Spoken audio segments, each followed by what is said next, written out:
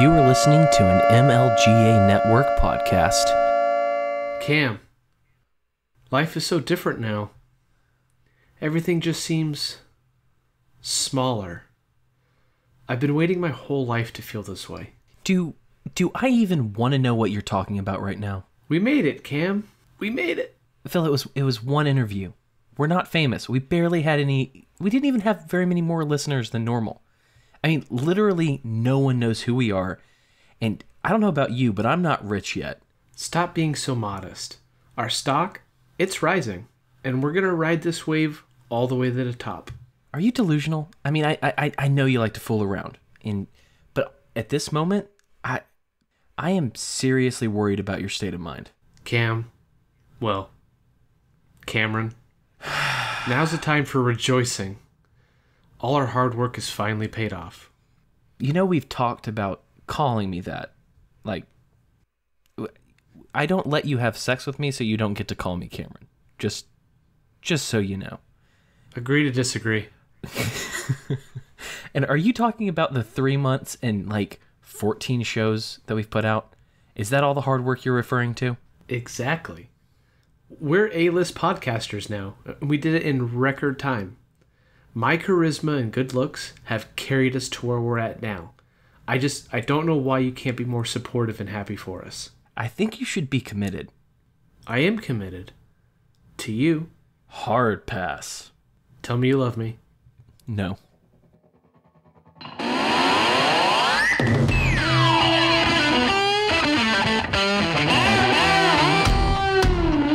Welcome to Make Liberty Great Again, the best damn Liberty podcast that you've never heard of. Phil and I will be your guides as we peer into the ridiculous reality of our society and our government.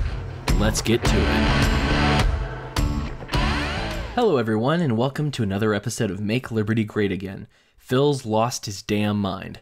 I'm your host, Cam Harless, and with me as always is my super smart and super handsome co-host, Phil Alphonse Padilla. Just a couple of superstars bringing you the news. You're welcome, everybody. Could you not do that the whole episode? Typical statist, trying to control what people do. I'm not. It was just a soft suggestion, because honestly, you're weirding me out a little bit. Here's a suggestion. Instead of telling me what to do, why don't you tell the news? What do you have for us today?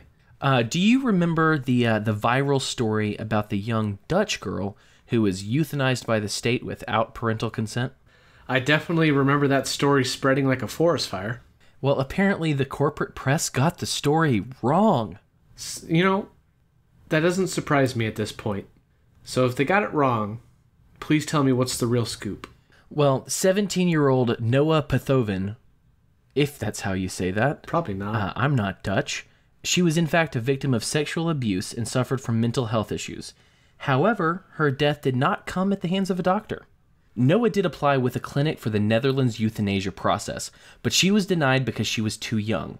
I believe a suggestion for more trauma treatment was actually made as well. So then how'd she actually die? Well, she struggled with anorexia and depression. She refused to eat, drink water, or do anything to keep herself alive. People sure didn't pause for a second before insulting and shaming the parents on social media for letting her go through the state-approved process. Even though she didn't. Yep. You know, people really are very compassionate. It warms my cold, dead heart to hear. Those same people probably don't care to know that the family tried several rounds of psychiatric treatment, and Noah was hospitalized over and over. She had multiple suicide attempts. The family reportedly sought out electroshock therapy, but they were refused because Noah was too young. So the parents eventually came to what I'm sure was a heartbreaking decision: to not force feed her. You know, it's a really sad story. And it's kind of insane to me that you can be approved by the state to be euthanized. I mean, when I think euthanasia, I think of animals that are in suffering, but I never really applied it to human beings. But I found a stat that's fairly recent. It's from 2016 that reported euthanasia accounted for about 4% of total deaths in the Netherlands. Now, I'm not for the state saying that people can or can't choose to end their own lives. I'm personally against offing yourself for the most part. I mean, one big problem with humanity at large is that they use the state as a means to suss out morality. It's an incredibly weird and stupid way to decide what's right or wrong.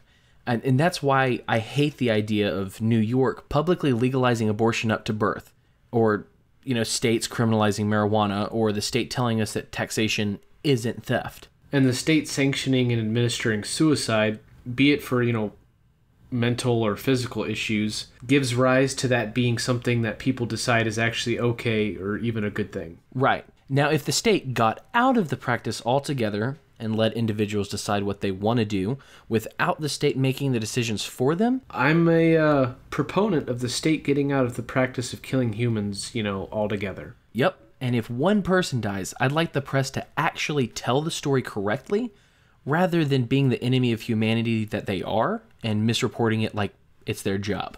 It's funny that you mentioned misreporting, because I have a story for you. Recently, it was reported that Best Korea executed their special envoy to the United States by firing squad, of all things. His name is, I'm probably not saying this right, Kim Hyok-chol. Allegedly, he was executed due to the failed Hanoi summit talks. Well, that seems excessive. It gets better. Sort of. The South, or worst Korean newspaper, Chosun Ilbo, probably not saying that right either, reported he was executed back in March on the charge that he was, quote, won over by the American imperialists to betray the supreme leader. I can't actually imagine our diplomats being that charismatic. I mean, they're not you, Phil. You're goat drum right, they're not. I am charisma. Anyways, this is allegedly part of the, quote, big purge of officials that were executed back at Miram Airport. So how did the failing media get this wrong?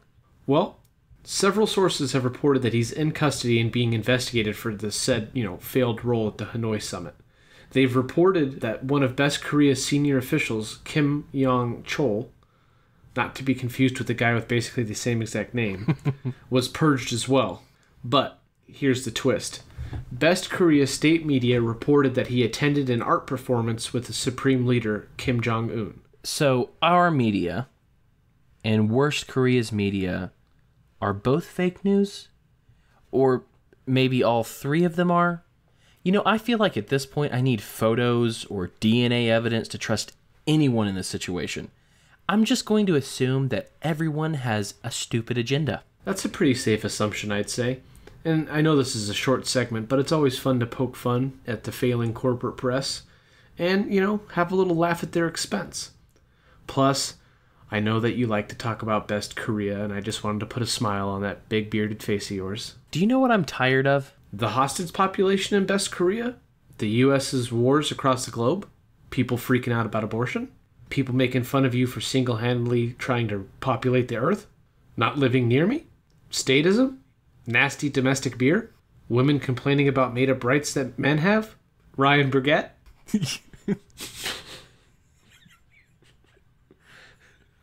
Yes, but also libertarians talking about tariffs as though the president and most people don't think that they're a bad idea and harm people. Okay, I think my things were better, but that's fine. But do you remember when Trump announced he'd place tariffs on Mexico if they didn't take care of their immigration problems? Yeah, I believe you texted me a picture of his tweet. I did. It looks like his threat to use tariffs actually paid off for him. Mexico and the U.S. have come to an agreement to curb illegal immigration. Oh, yeah? How's that working out? Well, Mexico has agreed to deploy their National Guard throughout the country to stop migrants from reaching the U.S. border. Those seeking asylum also have to wait in Mexico while their claims are heard and reviewed by the U.S. They also aim to crack down on human smuggling. So, I guess that's nice. Honestly, it's not surprising that this worked out. When you threaten 5% tariffs that may increase to 25%, for a country like Mexico, that's no bueno. They simply wouldn't be able to outlast that or stand their ground long enough in order to buy time to try to renegotiate some sort of deal. Right, but the U.S. could absolutely outlast them when it comes to tariffs. Trump knew this, and he used it as a bargaining chip. He threatened them, and honestly, it seems like it worked. The timing is good for him, too, because it really seems like he needed a win. especially when it came to immigration running up to the 2020 election. I mean, that was his big issue in 2016, and if he had no wins on immigration, I mean, he would jeopardize the loyalty of some, if not most, of his troops. This is such a contentious issue that I'm sure it's going to score him some major points with his base and others who are concerned about immigration issues. You're probably right. And let's just pray this satisfies people long enough that they'll shut up about that wall. You know, I hope that libertarians who saw this story and decided to go on tangents about how tariffs are bad and how they will affect us and blah, blah, blah, ad nauseum will just shut the fudge up.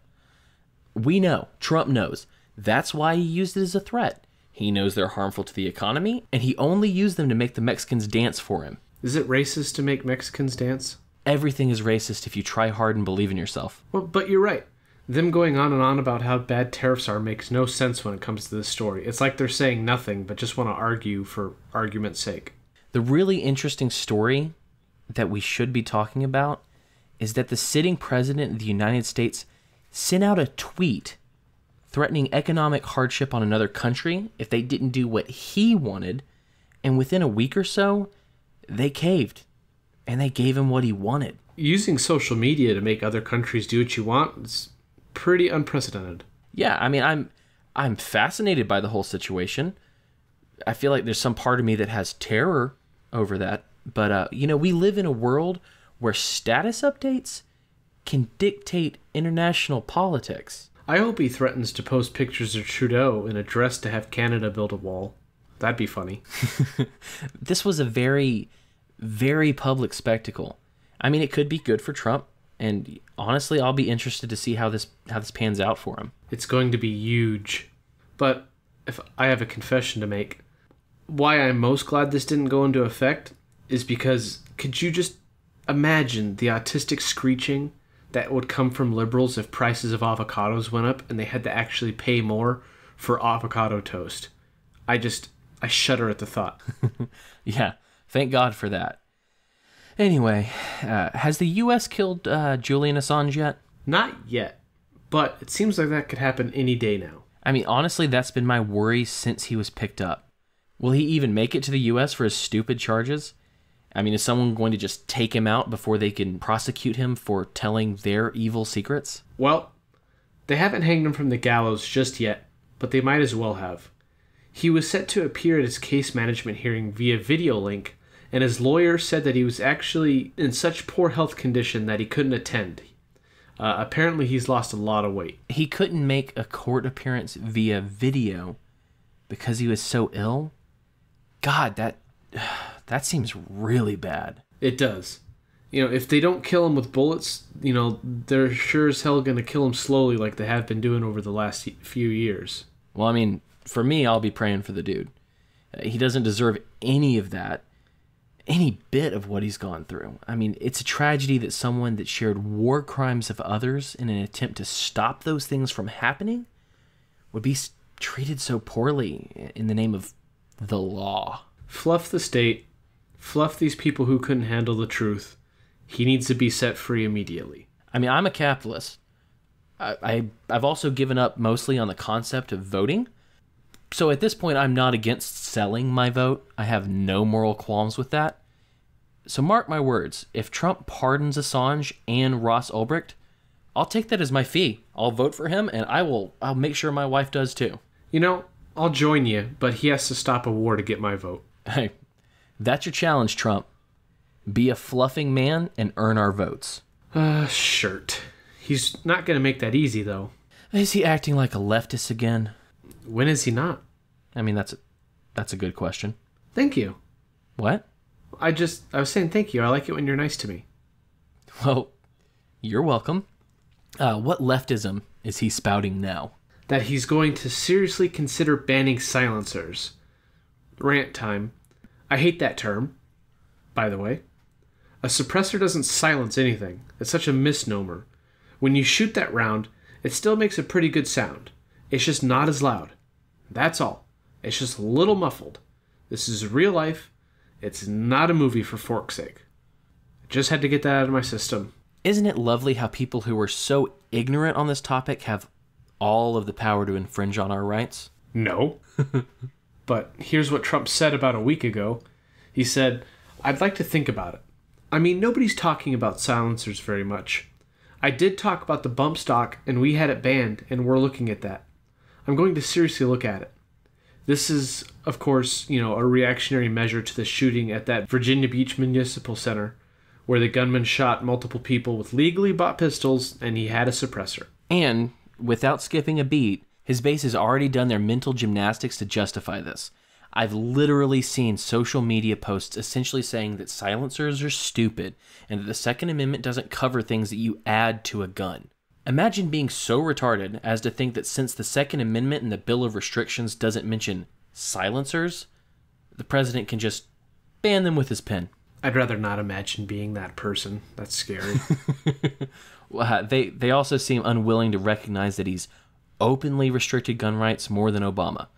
And remember how much fear people had about that? Hell yeah, I remember. I remember seeing posts and rhetoric about that literally probably almost every day during his presidency.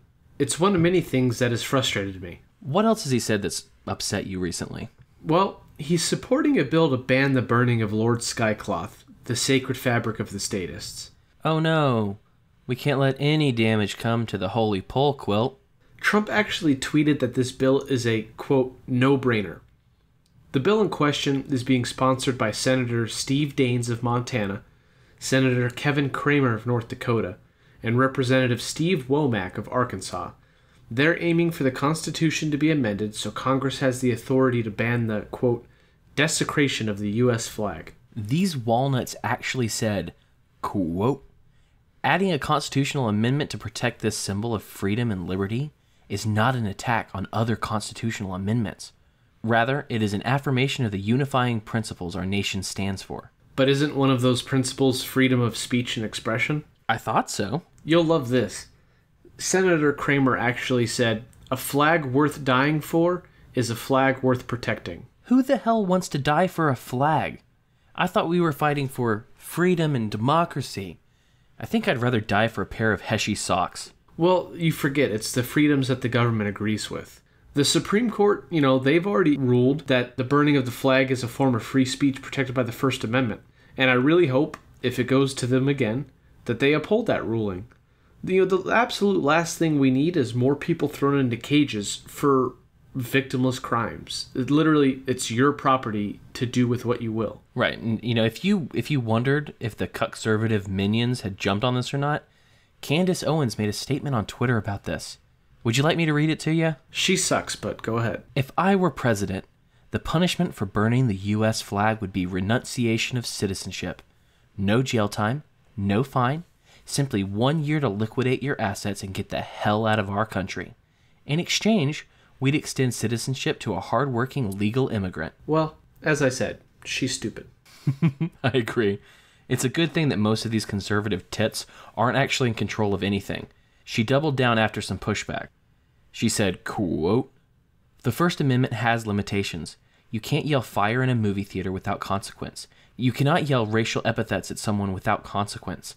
And if I were president, you sure as hell wouldn't burn a flag without consequence. I wonder if she realizes that the flag code says the best way to dispose of an old flag is to burn it.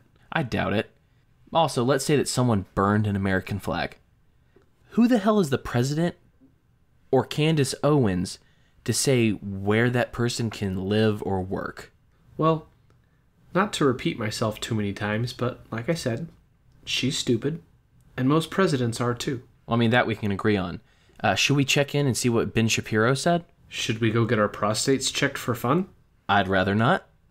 Time to move on. Moving on. I hear that the Spanish blew up the USS Maine in Havana Harbor. No. Wait. That's not right. Yeah. It was the Gulf of Tonkin when the USS Maddox was attacked by the North Vietnamese. I think we're getting closer, but I don't think that's it. Oh, man. I can't remember. No, that was it.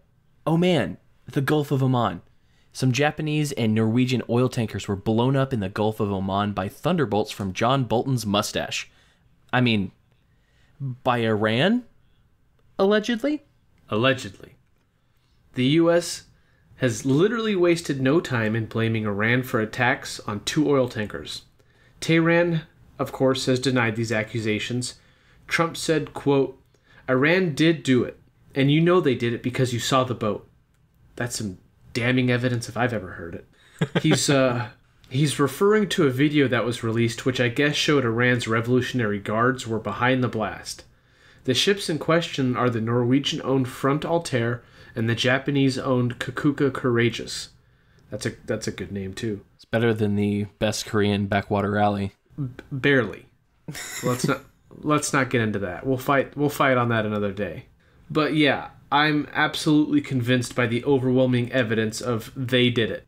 Let's not forget about Pompeo swiftly stating, quote, "These were attacked by the Islamic Republic of Iran on commercial shipping, on the freedom of navigation, with the clear intent to deny transit through the strait."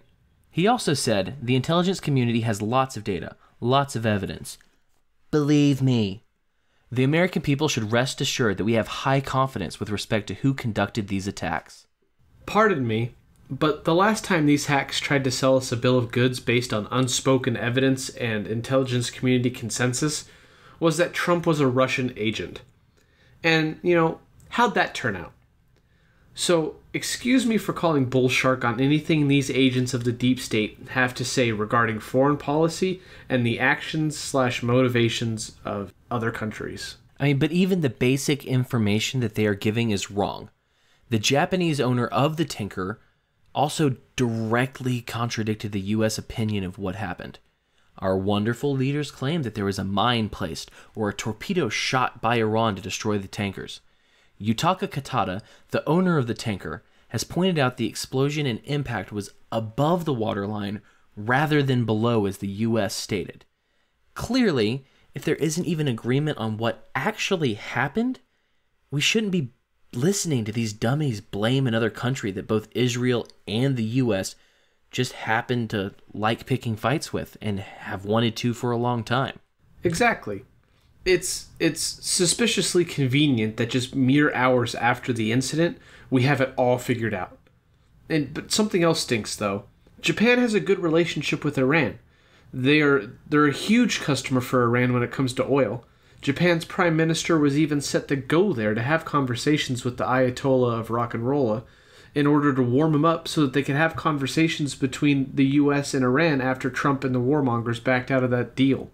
Why would Iran want to damage their relationship with Japan? Easy answer? I don't think they would.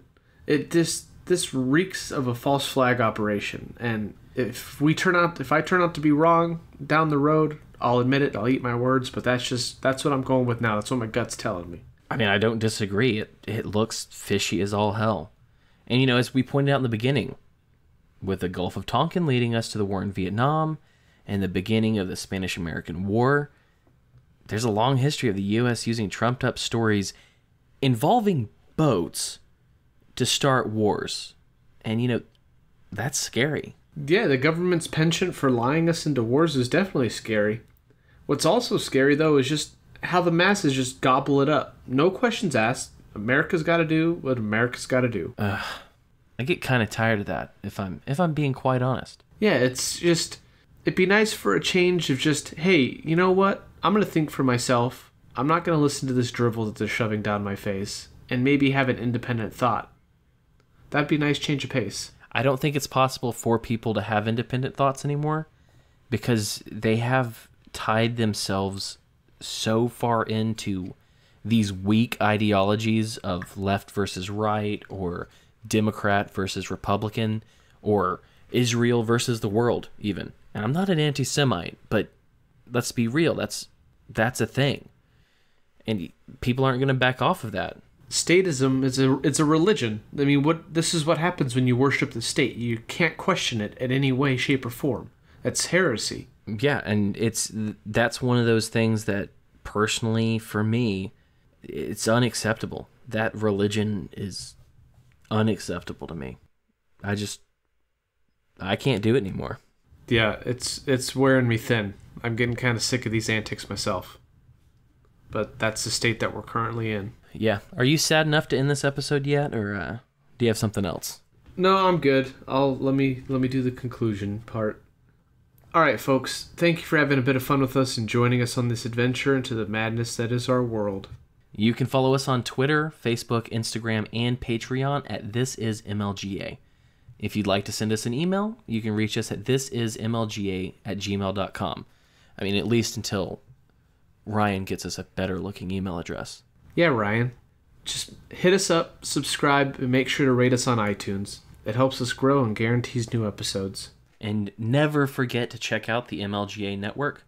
We're a small and scrappy group of libertarians that share all of the best liberty podcasts on mlganetwork.com. Make sure to check that out. Make sure to listen to Techno-Agorist. Make sure to listen to Voluntary Vixens. Make sure to listen to Thank You for Your Servers. Am I missing any? Oh, yeah. The Morning Drive with David. And we're going to have even more original shows coming your way very soon. We're happy to be here. We're happy you're with us. Stay sane.